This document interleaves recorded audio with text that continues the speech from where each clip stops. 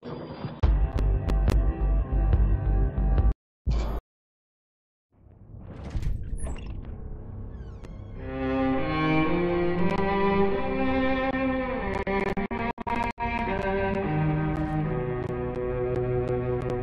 place is great, really comfortable.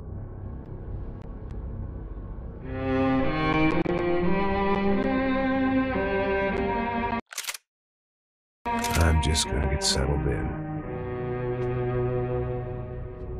Time to move on, get on with my life.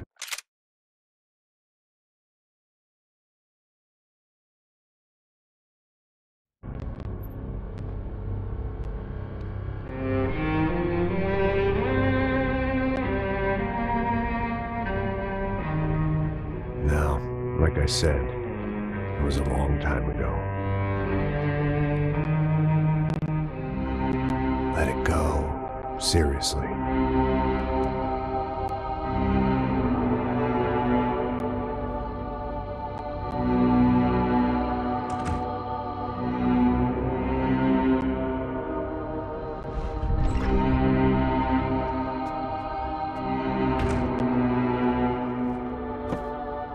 Definitely more my style than Panama, or Hoboken, I guess. No, if I'm honest, I just got kind of bored of boozing. I mean, once in a while, but not all the time. You're right, it wasn't doing me any favors. Maybe I'd lost my self-respect, but it's back. I'm excited, really. I really needed a new start.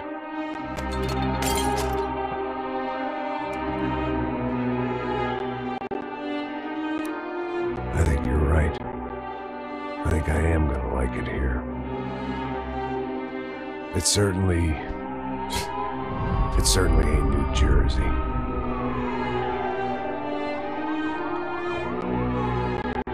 It's my new life, just like you said.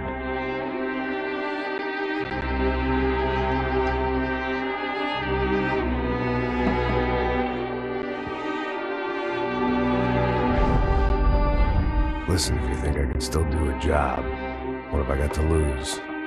Apart from the weight. Very funny, ha ha. Yes, that is a fake laugh, you jerk.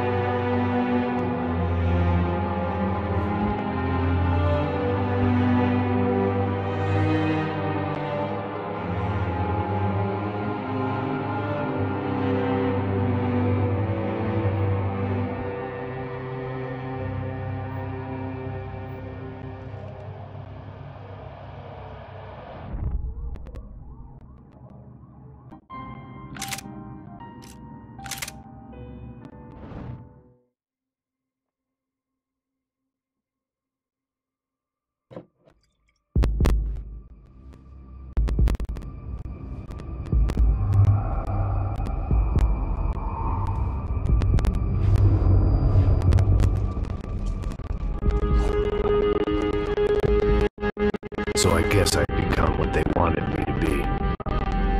A killer. Some rent-a-clown with a gun who puts holes in other bad guys. Well, that's what they had paid for, so in the end, that's what they got. Say what you want about Americans, but we understand capitalism. You buy yourself a product and you get what you pay for. And these chumps had paid for some angry gringo without the sensibilities to know right from wrong. Here I was, about to execute this poor bastard like some dime store angel of death. And I realized they were correct. I wouldn't know right from wrong if one of them was helping the poor and the other was banging my sister.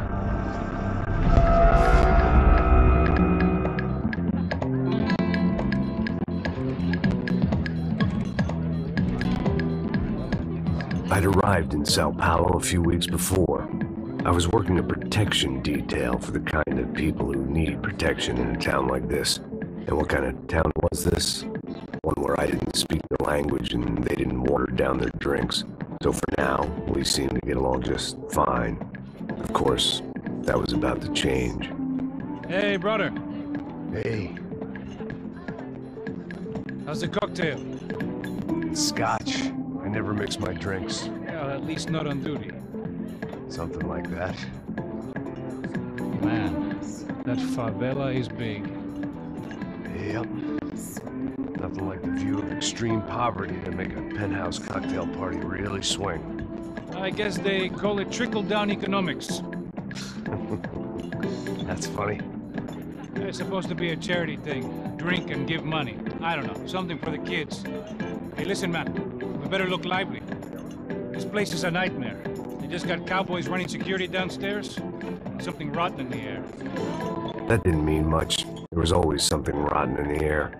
The family we were protecting were local celebrities, rich parasites with delusions of humanity. The kind of people who end up in glossy magazines or body bags, depending on how their luck runs. So where are they all? I see Rodrigo over there talking to that guy. Yeah, I don't know him. That guy next to him. He's some kind of cop. I think, I'm not sure. Serious, though. Big N cop, anti-gang sort of thing.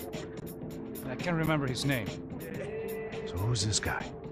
That guy's a plastic surgeon or some kind of surgeon. Tummy tucks and cock implants. Ha!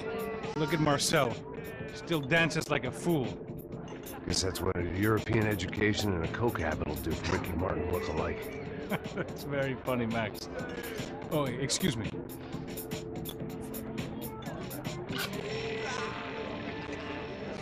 I was mostly working for Rodrigo Branco, a local businessman. Built things, did some charity, had things named after him, won awards, owned things, people. One of the trophies he had won was his wife, Fabiana. She was hot and wanted to be dangerous. Some good genes trying to fight their way out of a cesspit. She'd married well and was now at leisure to regret her good fortune. They got along as well as any rich workaholic and his younger airhead wife tend to get along. They mostly ignored each other. She spent a lot of time with his cokehead younger brother, Marcello. He was a good-time guy if your idea of a good time was an expensive suit, a bottle of champagne, and nothing between the ears. The middle brother, Victor, had just walked in. He was a local politician. Guy was smoother than an oil slick on an iceberg and about as toxic. The rest of the crowd, I didn't know, but I could imagine the types. People who know if they drink enough, they won't have to feel guilty about their good fortune. Suddenly, things turned real ugly. Felt like our hangovers arrived right on cue.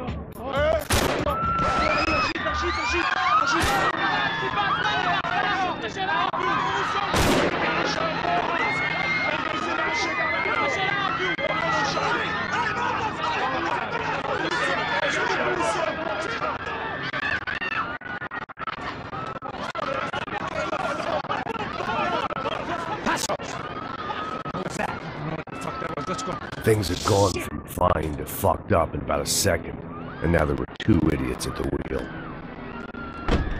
Clear! Got this floor?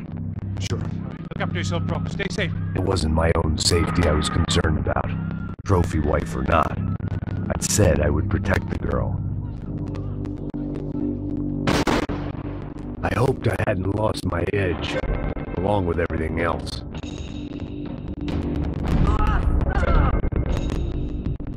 It was time to choose, a nasty fall or a bullet to the head.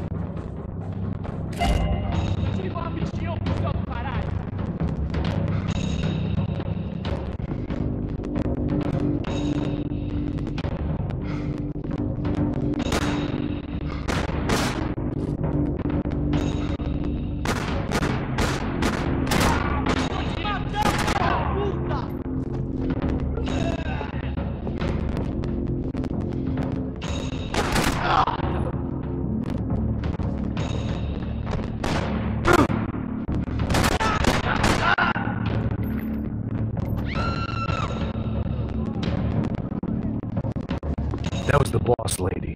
Only this time she wasn't calling for more vodka in her Cosmo.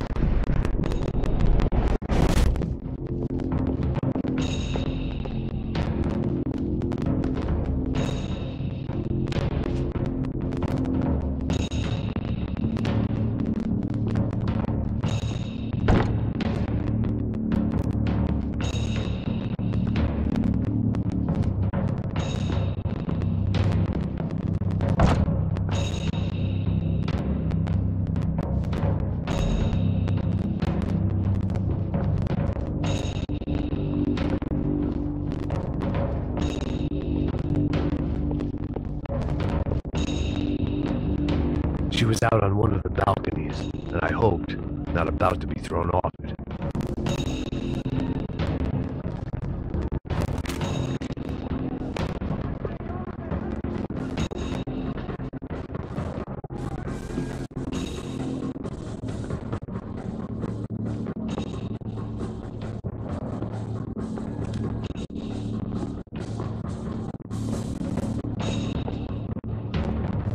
Sooner or later, I'd have to go out there and see what was happening.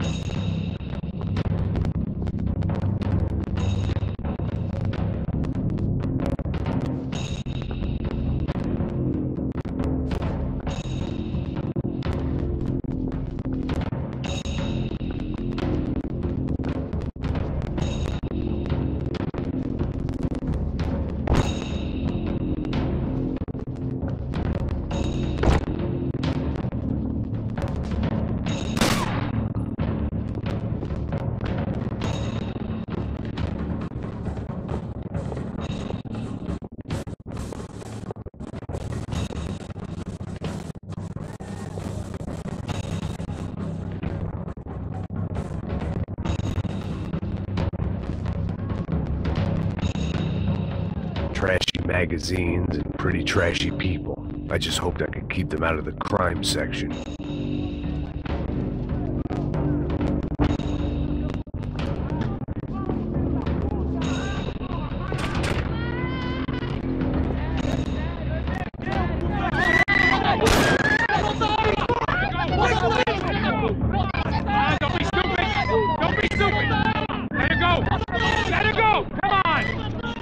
It might have been stupidity or drunkenness, or maybe both.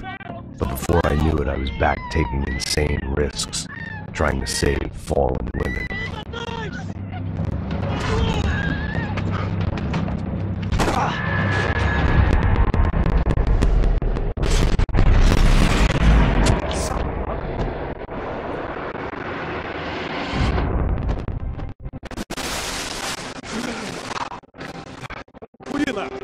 Tranquila! Nós cuidamos disso. Nice work! Hey, you need a hand? No, you? Where the hell's Rodrigo? I don't know, man.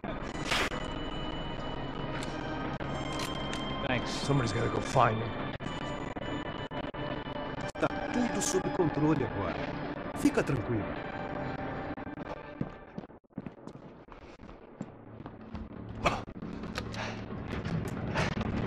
I imagined the elevator doors opening to a firing squad of muzzles. As far as I could see it, the one thing my plan had going was that no one else would be stupid enough to pull this move.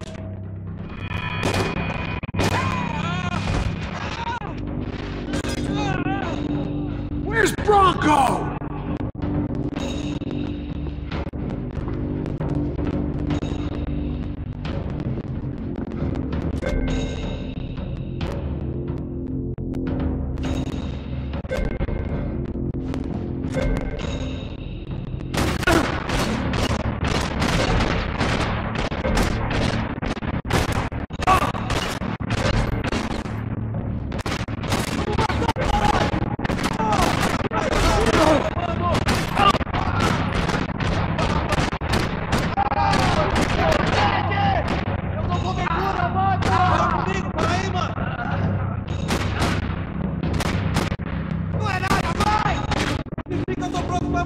Sai daqui, eu no inferno!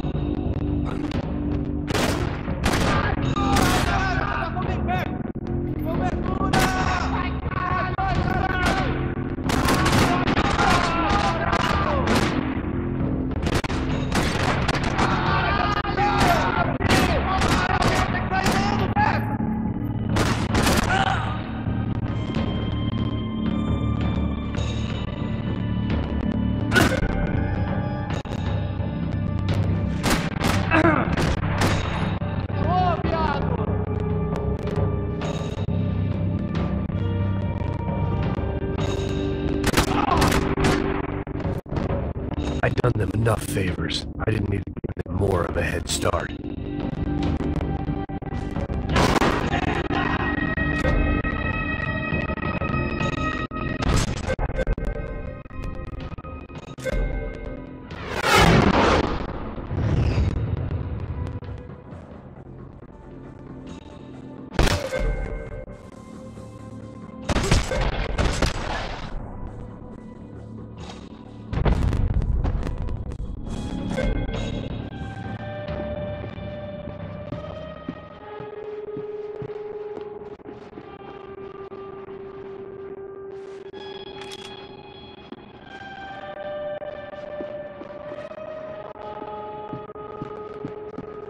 It looked like they were taking him out through the basement. Maybe I still had a shot. Rodrigo was too rich a prize for them to throw away. Sure, I'd have to work hard to get him back, but I knew the bad guys would want the boss alive. Almost as much as I did.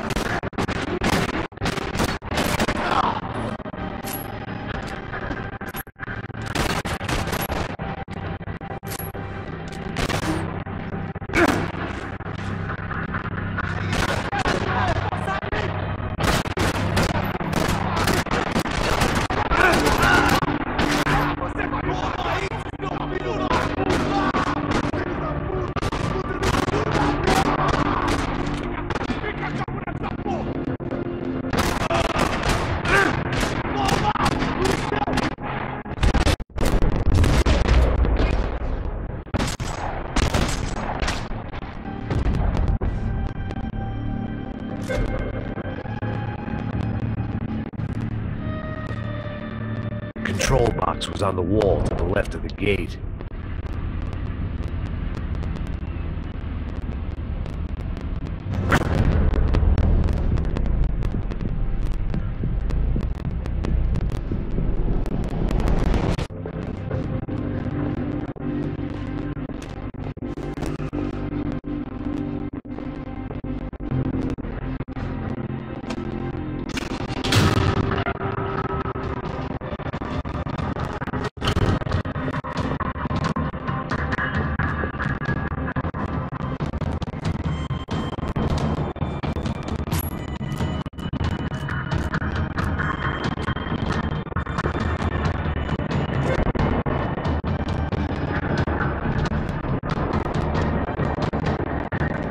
The great thing about being famous as well as rich is the bad guys know who to kidnap. Another parking lot rattling with gunfire. Was I too late?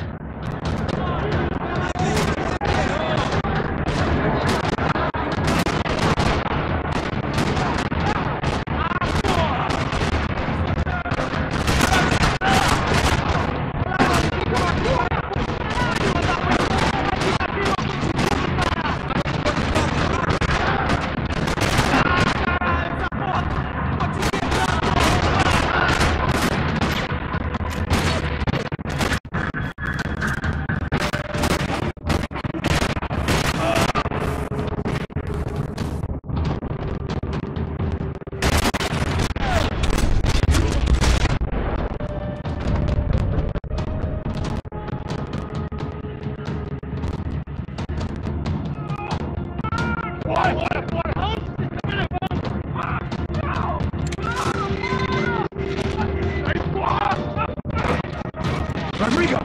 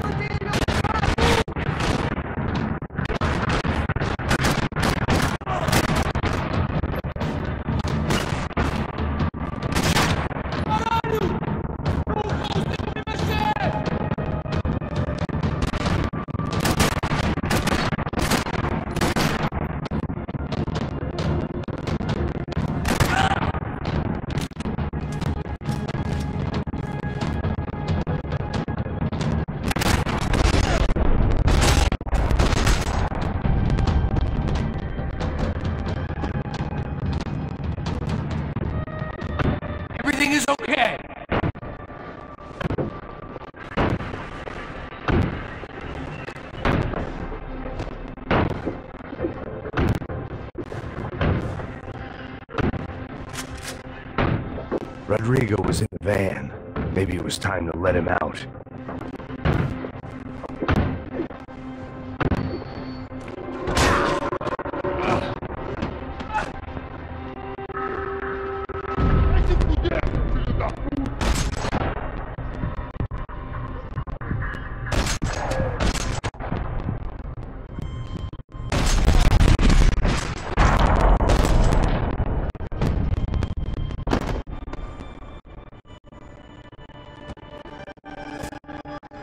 You're up. Yeah. Come on, get up. You're okay. Come with me. Just come on.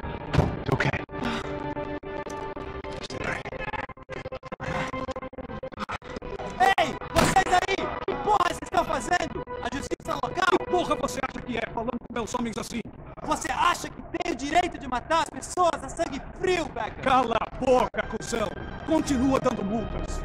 Não põe o nariz onde não é chamado. Vamos! Chama uma ambulância! Fuck. You did good, Max. You say so. Don't look so good. Hey, what could be better, huh? The good guys are reunited, and the Commando Sombra are dead. I guess. So who's this guy? I don't know. Some kind of cop. Different branch of the police. Not UFE, but normal cops. I don't know about this stuff. Politics. Everywhere politics.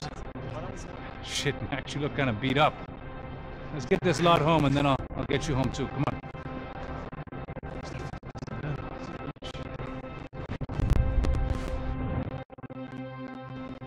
Calma. 103. 103.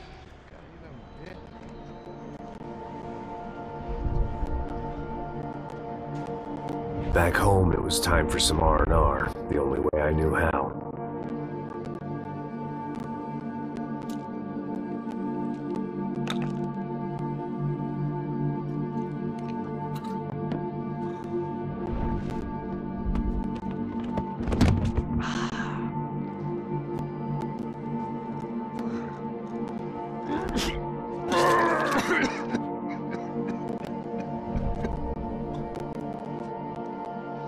And with that, I guess I was ready for bed.